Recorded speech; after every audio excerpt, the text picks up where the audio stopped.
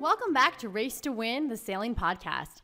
I'm Julia Berg, a Seattle sailor currently podcasting from Guam, USA. Here at raceQs, we have recently updated some of the wind features in our 3D replays. To help explain how it all works, I'm going to use this popular race/cruise called the Bavaria Cup.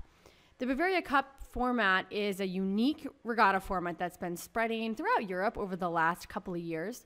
The concept of the Bavaria Cup is you have a one-design fleet that races during the day and then stops in a marina and sleeps on the boat at night. It's basically a very civilized distance race.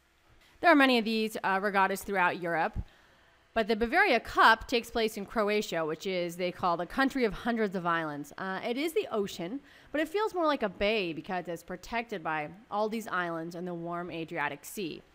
They typically see winds from about 10 to 20 knots every day.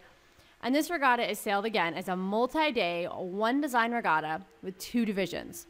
One division has about 20 Bavaria 40s, and the other one has about 20 Beneteau First 35s, each with about 8 crew members. One of the neat things about this format is that because you have 8 people on a boat, it's a very affordable vacation. raceQs has sent teams to this 3 years in a row, and we estimate the cost to be just under $1,000 for each crew member, which includes food, lodging, race fees, and the event dinners at night. So from a vacation standpoint, it's a pretty good deal. Now, you might be wondering what kind of people show up to these things. The fleets are really competitive. There are usually several professional teams and a lot of good sailors. And every day, the entire flotilla races between marinas in just this incredibly scenic Adriatic Sea setting. However, there are lots of different levels of sailors, and there's room for anyone to go and improve. Now, one that's coming up is the 3 countries regatta.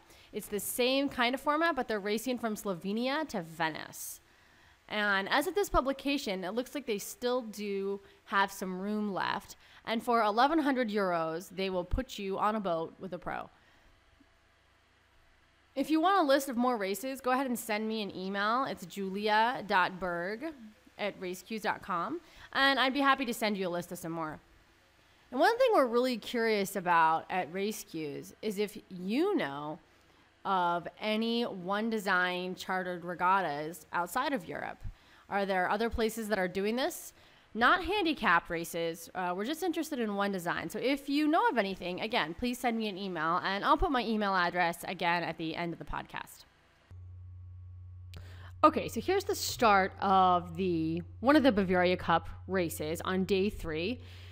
You can see we have the wind right here. It's these little floating arrows, and above it is the direction. The initial direction before the race is set as 70 degrees. Now, raceQs determines that using meteorological data, historical data from that day, which depending on the source and where you're sailing may or may not be that accurate. If you need to adjust it, it's really simple. We have this new wind button on the dashboard here. Just click on it, and you can adjust the initial wind direction here. One of the ways you can tell if you weren't sure is generally the wind should be pretty square to the starting line, right? So we'll leave that at 70 degrees. You can also toggle those wind arrows on and off if you don't want to see them. So the racing begins, and raceQs has a proprietary algorithm that is able to figure out the average wind direction for the race course. And this is pretty tricky. We're the only that we know of replay engine that's trying to do this to estimate it. And the thing is, we're pretty good at it because look at all the data that we have. We have all these boats, and the assumption that we make is that the boats are trying to race. They're trying to get upwind at some point in this regatta. So we can analyze the tacking patterns and tell where the wind is coming from for each boat in the fleet. So what you're seeing here is an average wind direction for the race course. Obviously, there is no true wind direction, even for one boat. It's going to be different at the top of the mast than it is at the bottom of the mast, different on the left side of the course, different on the right side of the course. But this is the average that we see as calculated across all these boats. So the more boats that are recording, the more accurate this wind direction is going to be. So you can see we're starting to see a slight right shift here, 81, 82. And as the race goes on, so as the boats are going, we start to see a wind shift. And as the wind shifts, the lane lines to the mark will actually move in the replay. And you can see how that's going to affect the different position of different boats in the fleet. You can see them swinging back and forth right here. Now, things get a little bit tricky if the boats sail for a long ways downwind. The wind predictions can get a little bit inaccurate because remember, we are assuming that you're always trying to sail as close to the wind as possible. So on a distance race, if there's a long reaching leg, the wind angle can get a little bit off. And if that happens, it's really easy to fix it. You can see this was really a long reaching leg. So maybe if I notice things don't look quite like they should, I can just click on the arrow and manually adjust everything here. Easy peasy.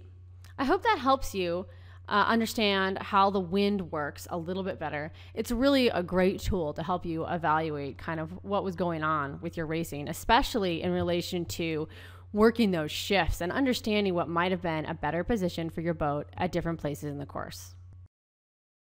Happy sailing, and I'll see you on the water. If you enjoyed this podcast, you can find more on our website, www.raceQs.com/podcast.